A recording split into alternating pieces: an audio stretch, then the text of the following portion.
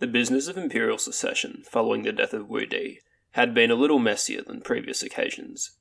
The son who had been heir apparent for most of Emperor Wu's reign, Liu Ju, had been demoted and killed during the witchcraft crisis of 91, and for the final 4 years of Wu Di's time on the throne, the empire had been without a crown prince. And when, on Wu Di's deathbed, a successor was chosen, it was an odd choice. The man, or rather boy, who would be the next emperor was Liu Fuling, Wu Di's youngest son, born to a consort named Zhao. The boy Fuling had been chosen over either of his two brothers, Dan or Su, both of whom were adults and had experience running their own vassal kingdoms. And what's more, the circumstances of the announcement were a bit suspicious. The edict charged a certain palace attendant with the very important duty of acting, quote, as an assistant to the young ruler. That palace attendant was Huo Guang, a trusted counsellor, though otherwise unnotable fellow, who just so happened to be the one who had elicited this final decision from the dying emperor. Huo Guang justified the choice of Liu Fuying and his own appointment as effective regent by an appeal to an historical episode from the Book of Documents, one that had been well discussed in Confucian literature such as the Mencius and the Zwar commentary. Apparently, a few years previously, Wu Di had gifted Huo a painting depicting the Duke of Zhou carrying King Cheng on his back. According to the Book of Documents, the Duke of Zhou was the brother of the first king of the Zhou dynasty, King Wu.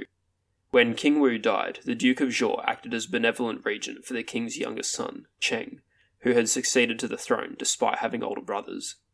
According to Huo, while he had been waiting on the dying emperor, Wu Di had told him, quote, "Have you never grasped the meaning of the painting? Enthrone my youngest son and act as the Duke of Zhou." Historians have contested whether or not Huo Guang's announcement was a true transmission of Wu Di's will, or whether he manipulated the imperial succession to his own ends, putting a pliable young lad on the throne and granting himself a very powerful position. Homer H. Dubs, translator of the Book of Han, considers it to have been Wu Di's real intention to grant this much responsibility to Huo Guang. He believes that Wu Di did not trust his own sons enough to grant them the rule of the empire, and instead effectively passed it on to one of his attendants whom he knew to be capable. Other historians, like Michael Lowe, editor of the Cambridge History of China, expressed more doubt, saying, quote, "How far the outcome was the result of the emperor's expressed wish, and how far it followed from Huo Guang's own intentions, may never be known." What most agree upon is that for most of the reign of Liu Fuling, known to history as Xiao Zhao Huangdi, filial and brilliant August Emperor, it was really Huo Guang who was calling the shots. He held the all-important position of Director of the Secretariat, the man who filtered all communication to the Emperor, as well as the daunting title Marshal of State, which ranked him above all the other officials and ministers. Moreover, the young Zhaodi was amicable to Huo Guang's influence and happy to approve Huo's suggestions. Mind you, the reins of government weren't held by Huo Guang alone. There were several other men who had influential positions.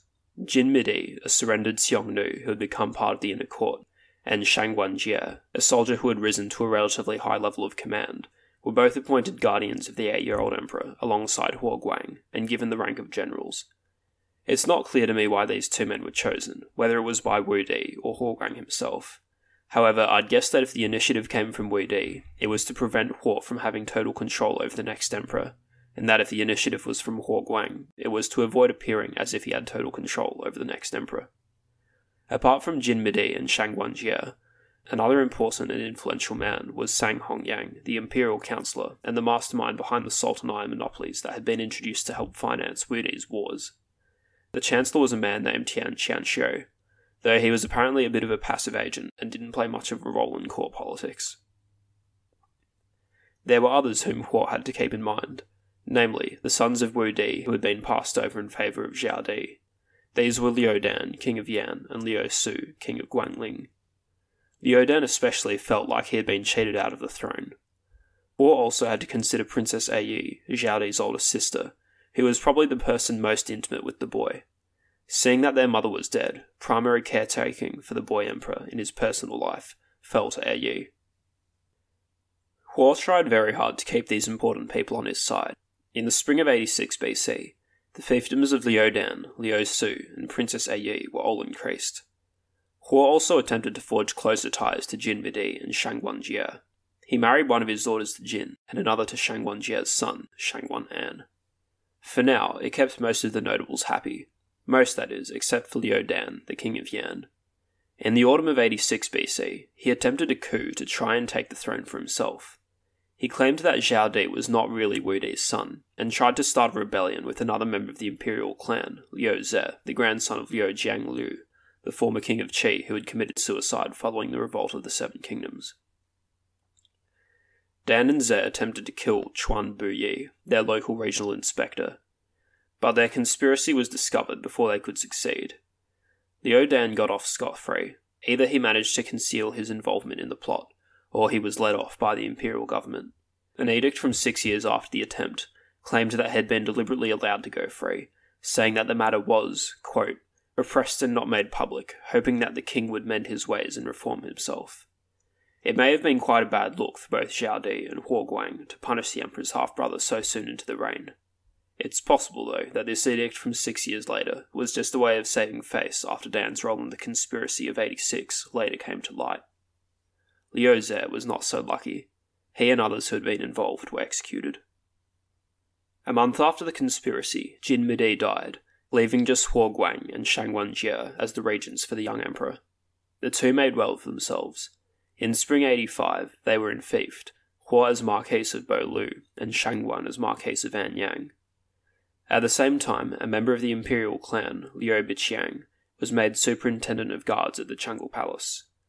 This was an unusual decision. Normally, members of the imperial clan did not hold government positions, except for the superintendent of the imperial clan, one of the 9 ministers who was responsible for matters of protocol for meetings between different members of the Liu family.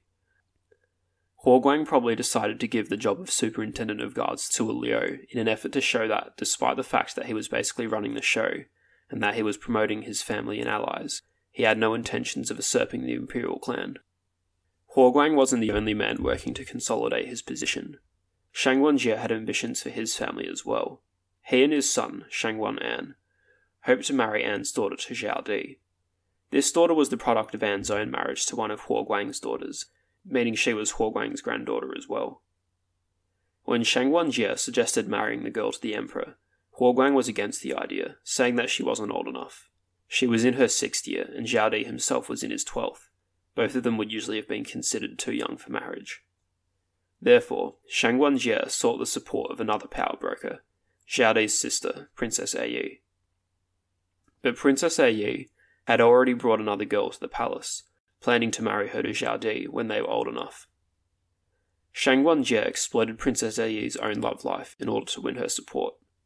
AU was romantically involved with a man named Ding Wairen, but since Ding was a commoner, she was unable to marry him. Shangguan Jie and An promised to enfeoff Ding Wairen as Marquis, thus making it possible for him to marry Princess AU, if AU gave her approval to the marriage of Zhaodi and Shangguan An's daughter. Princess AU was persuaded, and, being supreme when it came to matters of the inner palace, she got the young couple hitched in spring 83, despite the objections of Huoguang.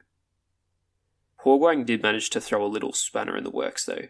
He refused to grant Ding Wairen a marquisate, upsetting Princess AU and the Shangguans. The whole incident sparked a rift between Huoguang and the others, which would never be repaired. The men in government couldn't just occupy themselves with internal political intrigue, though. There were challenges facing the country as a whole that demanded responses. Zhaodi's China was reeling from the extraordinary costs of Wu Di's military conquests. The Han needed to find a balance between reducing the financial burden the military activity entailed, and protecting the territories that had been won. Zhaodi's reign can be seen as the first stage of a transition from a foreign policy of expansion to one of retrenchment. China's territorial acquisitions exposed it to new problems. In the southwest, several new commanderies had been established, which incorporated a number of tribal peoples. These commanderies had been grouped together as the Yi province, one of those 13 regional inspection areas that had been created in 106. In 86 BC, several tribes of the Yi province rose up in revolt, and even after the initially successful repression, violence broke out again in 83 and 82. In the revolt of 82 BC, 30,000 tribespeople were taken captive, and 50,000 of their livestock. Another group of Western barbarians, the Di, rebelled in 81. These people had been known to the Chinese for a long time. In our first episode on the Qin state, we saw how much of Qin's early history involved conflict with the Rong and Di tribes.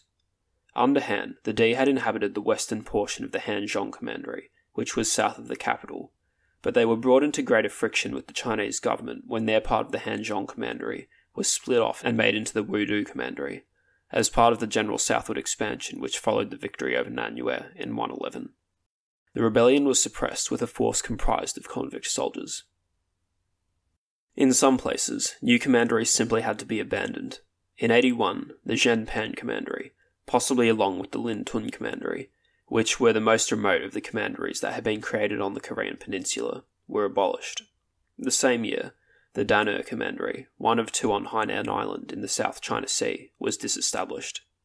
In both these cases, the territories of the abolished commanderies were technically incorporated into neighbouring commanderies, but the move implies a lessening of administrative penetration of those areas.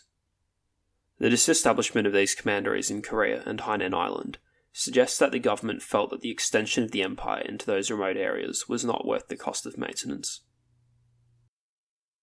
China wasn't entirely in withdrawal for Zhaodi's reign, though. Two notable instances of aggression occurred.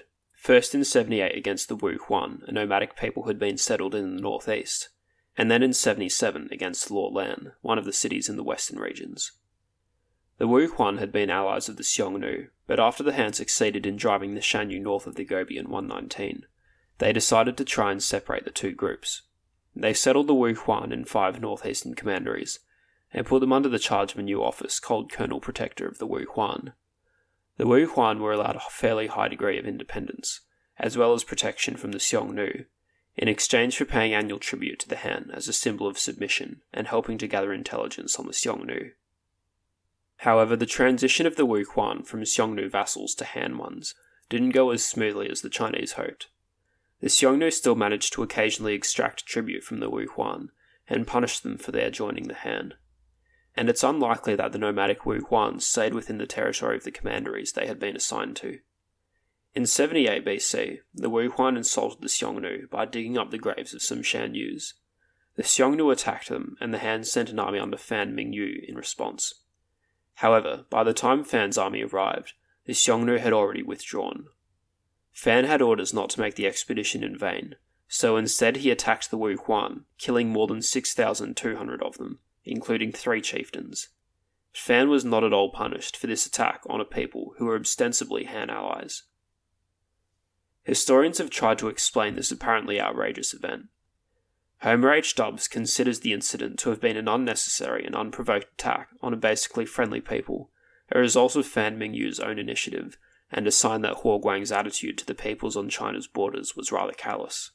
However, according to historian Yu Yingxi, the Wu Huan had been raiding Chinese settlements, and Fan's attack was in retaliation for these offences.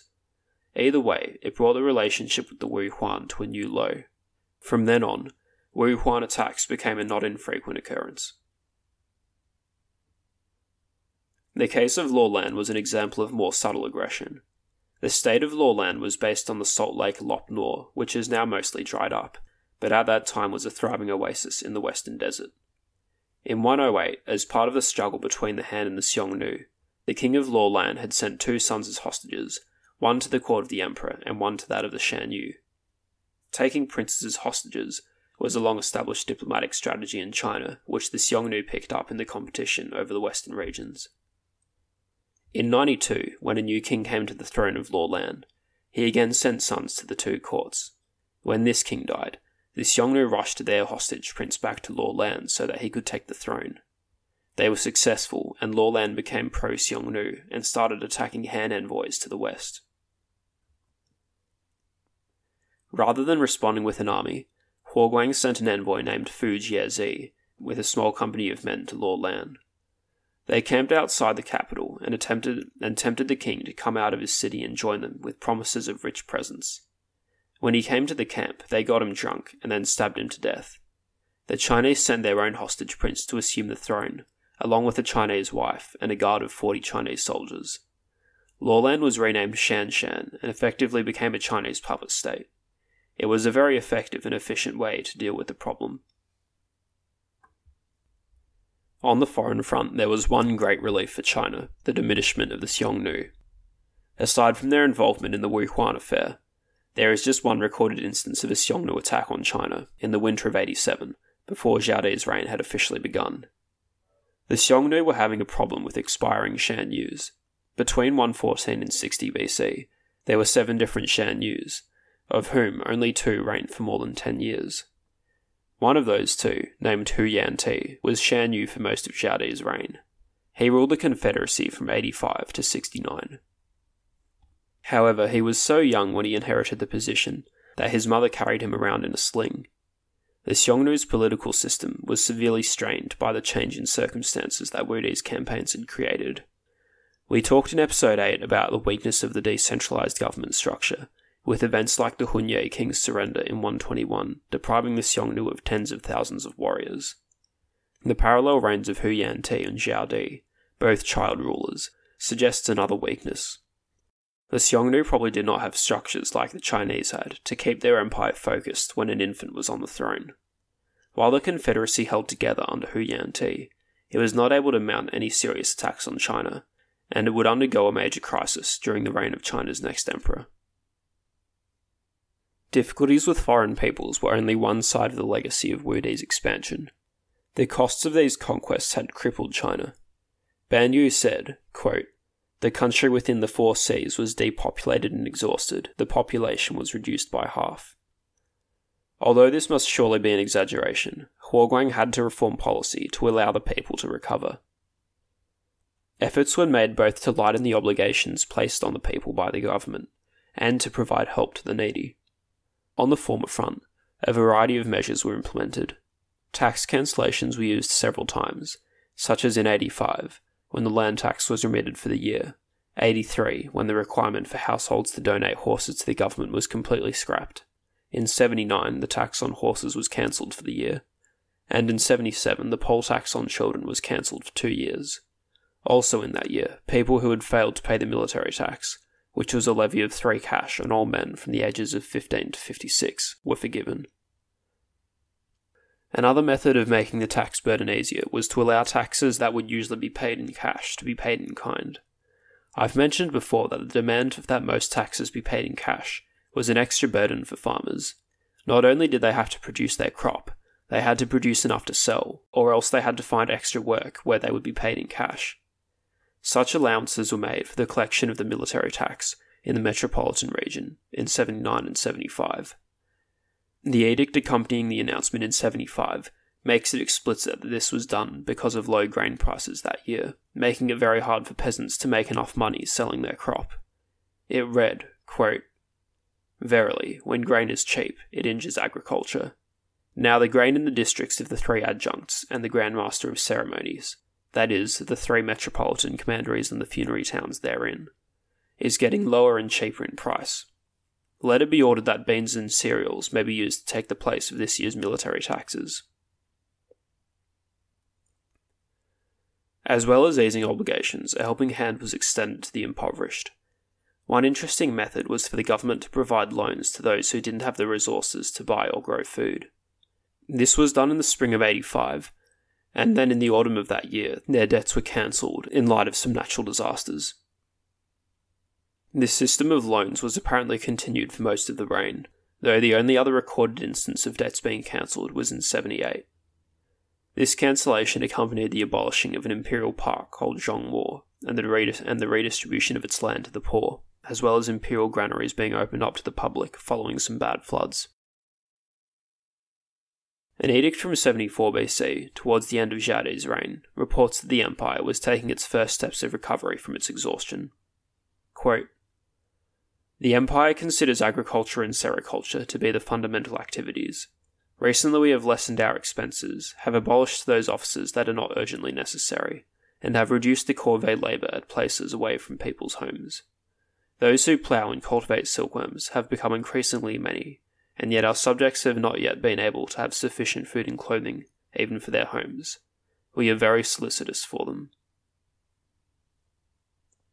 The edict went on to announce that the poll tax on children would be reduced.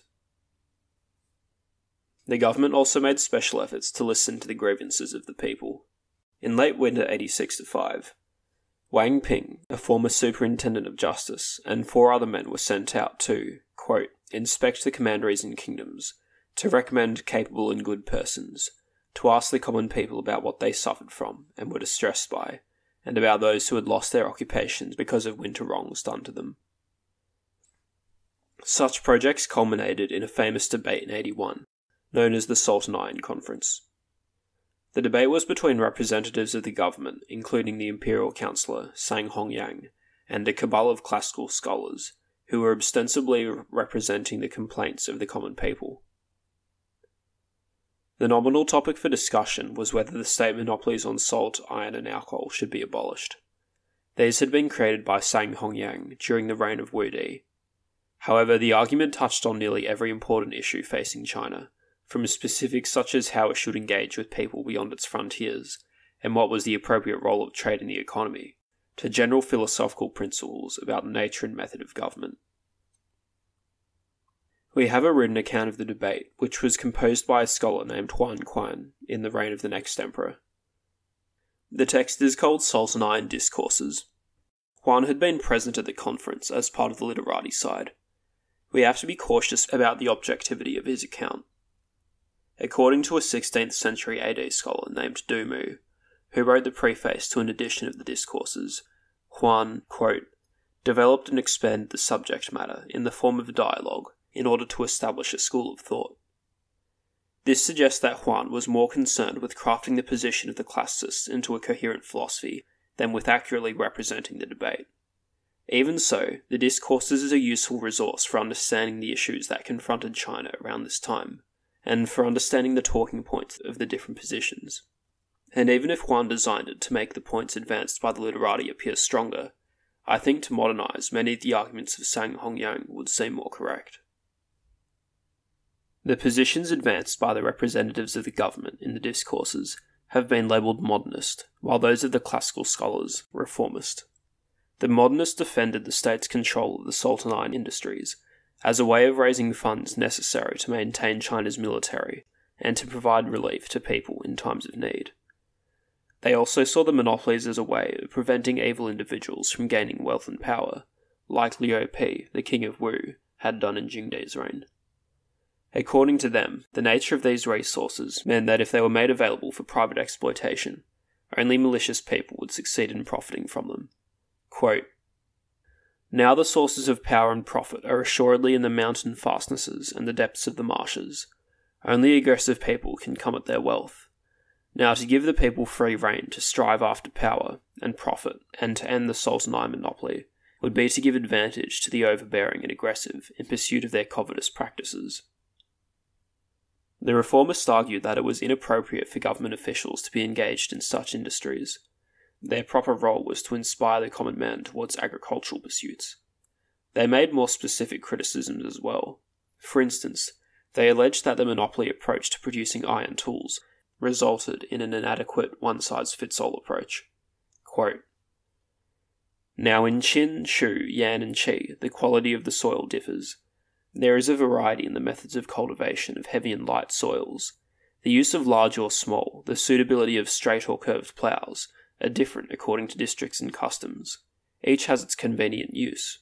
But when magistrates establish monopolies and standardise, then iron implements lose their suitability, and the farming population loses their convenient use.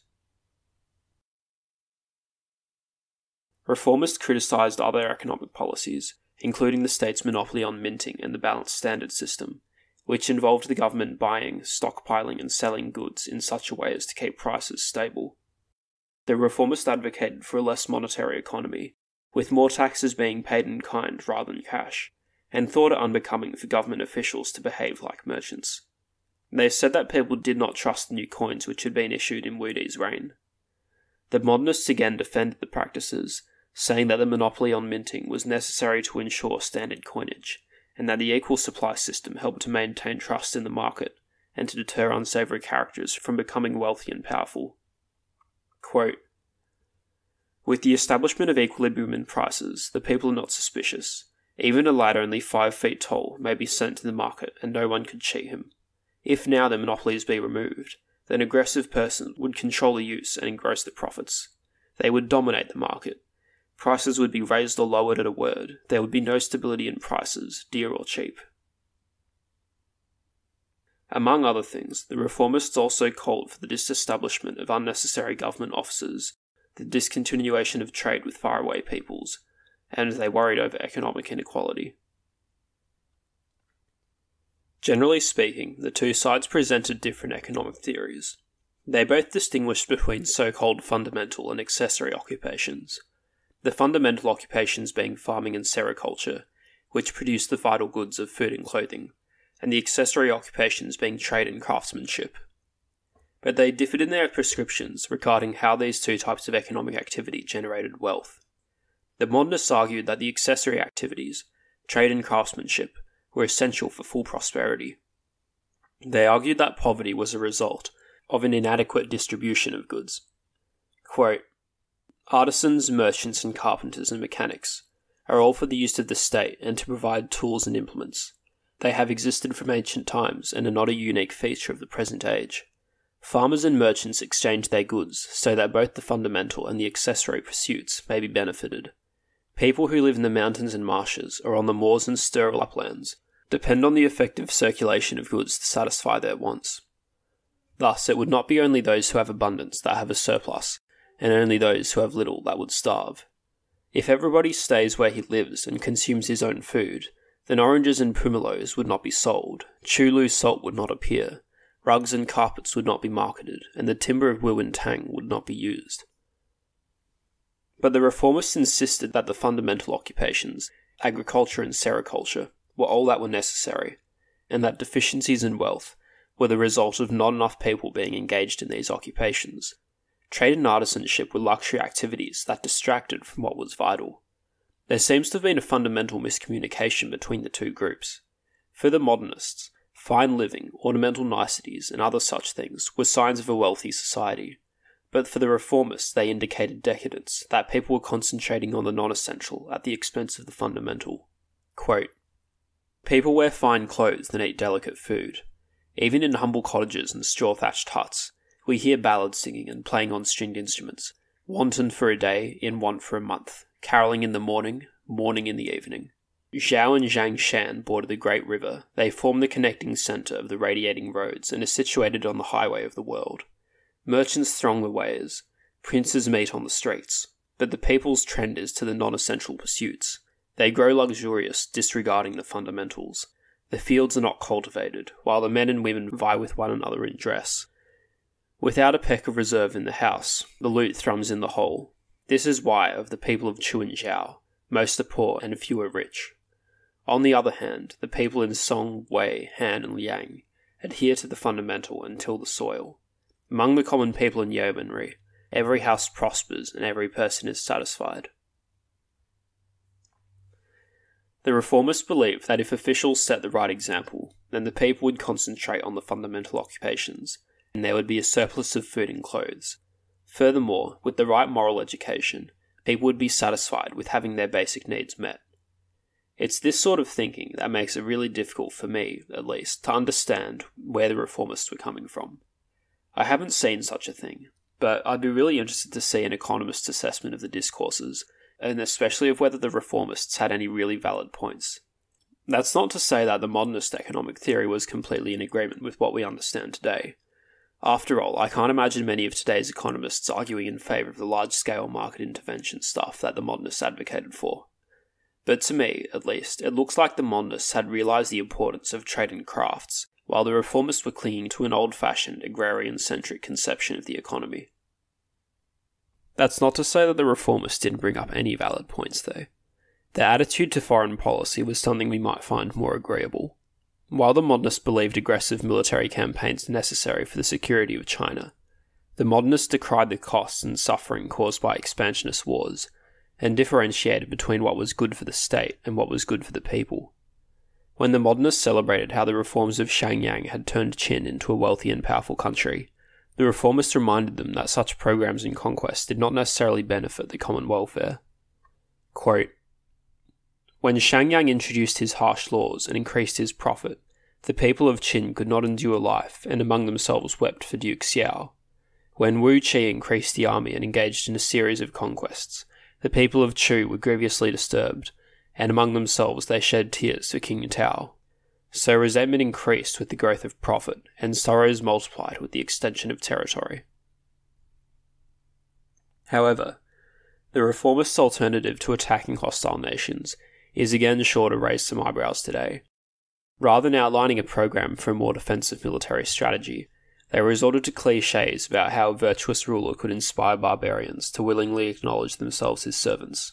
Quote, "The Son of Heaven should not speak about much and little. The feudal lords should not talk about advantage and detriment, ministers about gain and loss, but they should cultivate benevolence and righteousness, to set an example to the people, and extend wide their virtuous conduct to gain the people's confidence. Then will nearby folk lovingly flock to them, and distant peoples joyfully submit to their authority." The point about cultivating benevolence and righteousness and leading by virtue is a theme we've talked about several times already. But basically, the reformists look to an idealized past, the kings of Zhou whom Confucius venerated, as their model, while the modernists governed by the theories of reward and punishment that the legalist school had developed. There were the same jabs at each other. The modernists accused the reformists of being impractical, while the reformists accused the modernists of lacking principles. Modernists argued that times changed and governments had to adapt, while the reformists insisted that despite service-level changes, there are eternal moral principles of government, and that the examples of the sage kings of the past were still relevant. Sang Hongyang, apparently getting frustrated with his opponents, is credited with this epic tirade. "We have now convened with us over 60 of your class, O worthies and literati. You who cherish the practices of the 6 arts, fleet in thought and exhaustive in argument. You ought now to let out the flood of your light and dispel our ignorance. Come, show to us how you disparage everything modern, putting all your trust in the past. How you discourse upon antiquity with never a reference to present conditions. Is it due to our idiosyncrasies that we are unable to recognise a scholar, or is it rather your habit of falsifying truth by slandering ability in your stilted tirades? How difficult it is to find a really worthy scholar. From Ni Quan of Qiansheng, upon whom was bestowed the hat of a high minister for his studies on the book of history, down to all the recommended scholars that I have ever seen or heard, or as soaring high as recipients of imperial favour, none has shown transcendent ability, none has helped the government in solving difficulties, none has had any merit whatever." For their part, the reformists lambasted the low-minded modernists of Wu Di's reign and their pernicious policies. Quote, "Now come to the 4 ministers specialising in levying taxes and promoting profits. On the Jing, on the Huai, rivers, sluices were now built to facilitate transportation. Dongguo Yan and Kongjin proposed their plan for the Sultanate monopoly and other sources of profit. The rich were allowed to purchase rank in office and to escape punishment through the payment of fines. Public expenses continued to grow while the administrators chased after their own private profit, the people being forced to satisfy both. The masses being hardly able to bear this, they opposed malpractices and observed the law. Thus, ruthless officials were given promotion. There appeared the novel laws of implicating witnesses and lèse-majesté, insulting the monarch. Men like Du Zhou and Qian Xuan, one renowned for their pitiless, vulture-like judicial murders. Few were those who, holding fast to the principles of benevolence and justice, wanted to serve their prince, while a multitude conformed themselves to secure toleration from above." The main objective of the scholars who attended the Sultanate conference, the disbandment of those monopolies, was not achieved. However, they did score a minor victory in the abolishment of the monopoly on alcohol, which happened a month after the conference. And as we've seen this episode with the slowing down of frontier expansion, and will continue to see in upcoming episodes, in the grander scheme of things, China was heading in the reformist Confucian direction. For now though, we need to keep our attention on more immediate matters. Sang Hongyang wasn't very happy after the debates. Even though the Sultanate monopolies were maintained, he interpreted the hosting of the debates as a sign that some men in government were critical of these programs that he was so proud of. He began to bear a grudge against Huo Guang for inviting all these scholars to come and lecture him with their worthless opinions. Thus, he began to draw towards the others who were upset with the status quo. Shangguan Jianan, who were ambitious for power, Princess Yi, upset that her lover Ding Wairen had not been given a marquisate, and the king of Yan, Liu Dan, who thought that he should be emperor. A few years after the falling out between Shang Guanjie and Huo Guang, but before the Sultan Iron Conference, there had been a strange incident. In the spring of 82 BC, a man came to Chang'an and started ranting at the gates of the palace. He claimed to be Liu Ju, the son of Wu Di by Empress Wei, who had been killed during the witch trials in the final years of Wu Di's reign. The man was apprehended and executed. Perhaps it was just a freak incident, but it might be an indication that doubt over the legitimacy of Zhaodi and Huo Guang's government remained strong. Remember, as part of his first coup attempt, Liu Dan had been spreading rumours that Zhaodi was not really Wu Di's son. In summer 81, Shang Guan'an was enfeoffed as Marquis of Sangluo. This was appropriate, seeing as he was the father of the empress, but it was perhaps also an attempt by Huo Guang to keep the Shangguans on side. Nevertheless, their relationship continued to deteriorate. In 80, after Sang Hongyang had joined the discontented, Shang Guanjie and An, Princess Yi, and Sang started to plot Huo Guang's downfall. They communicated with Liu Dan, asking him to slander Huo to the emperor in an attempt to get Huo deposed. Perhaps they thought that Liu Dan, being Zhaodi's half-brother, would be able to persuade the 15-year-old. However, Zhaodi was loyal to Huo. He expressed his trust in Huo shortly after these events, declaring, quote, "The General-in-Chief, Huo Guang, is the most faithful minister of the government, and was the one to whom the late Emperor Wu entrusted the empire. Whoever dares to slander or speak evil of him shall be sentenced to punishment." With the attempt at slander failed, the conspirators decided to resort to drastic measures. They planned to invite Huo to a dinner with Princess Yi, where he would be assassinated. Then, they would depose Zhaodi and make Liu Dan emperor. In fact, Shang Guan'an secretly hoped to assassinate Liu Dan as well, and then make his own father, Shang Guanjie, the emperor, thus usurping the imperial clan entirely. But a member of Princess Yi's entourage discovered the plot and informed Huo Guang. Huo acted quickly. Shang Guanjie, Shang Guan'an, and Sang Hongyang were all executed. Liu Dan and Princess Yi were allowed the dignity of committing suicide. All others who were involved with the plot were demoted to commoner status, including Liu Dan's sons and Princess Yi's son. Those who had helped uncover the conspiracy were promoted to be marquises. The conspiracy and punishments were announced in an imperial edict, which described the incident as, quote, treason and an inhuman crime. With the removal of Shang Guanjie and Sang Hongyang, Huo Guang was the most powerful man in government. Though Shang Guanjie and An had married An's daughter to Zhaodi in service of their own ambitions, the marriage now ended up benefiting Huo Guang. Since the girl was the product of An's marriage to Huo Guang's own daughter, Huo was her grandfather, and now the only significant male relative of the empress. He was careful to keep rivals happy or out of the picture. In 76, the kingdom of Liu Su, the other remaining son of Wu Di, was increased. For as long as Zhaodi remained on the throne, it looked like Huo Guang's position was secure.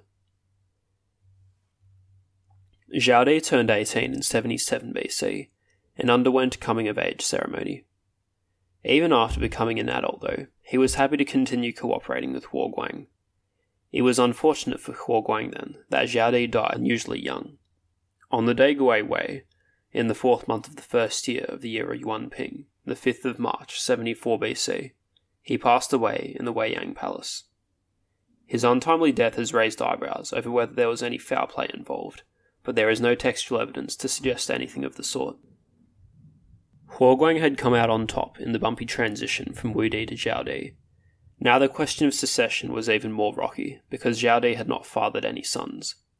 Liu Su was the only other living son of Wu Di, though there were already reservations over his ability to rule. He was considered something of a ruffian. Perhaps then, there were some more malleable grandsons or great-grandsons of Wu Di out there, who could be summoned to Chang'an to assume the dragon throne.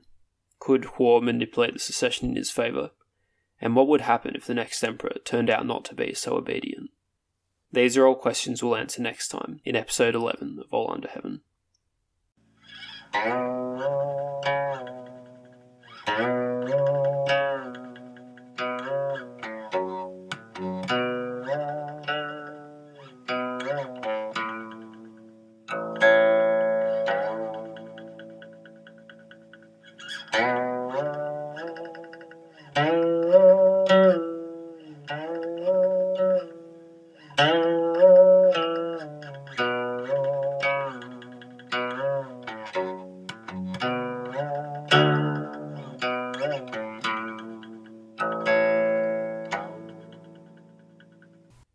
As a final little point, one thing that's worth explaining a bit is the title Huoguang received at the secession of Zhaodi, Marshal of State, Da Sima in Chinese. This was an honorary title, which did not carry with it any official duties. However, it outranked all the ministers of the government, even the chancellor, and thus Wu Di had conferred it on Huoguang, or Huo gave it to himself, so that he would be in a position to lead the government of Zhaodi. For the remainder of Western Han, it was usually used by the director of the Secretariat. It also became standard practice for men who were acting as regents to use it. The position is sometimes conflated with that of the Supreme Commander, one of the three excellencies and the highest military official, because that post was left permanently vacant after the reign of Wu Di. However, as far as I can tell, the titles weren't really related at all until Eastern Han, when the title Marshal of State was used for the Eastern Han equivalent of the Supreme Commander. Dubs renders Da Sima as Commander-in-Chief, but in my quoting his translation from the Book of Han, I'll substitute Marshal of State for Commander-in-Chief.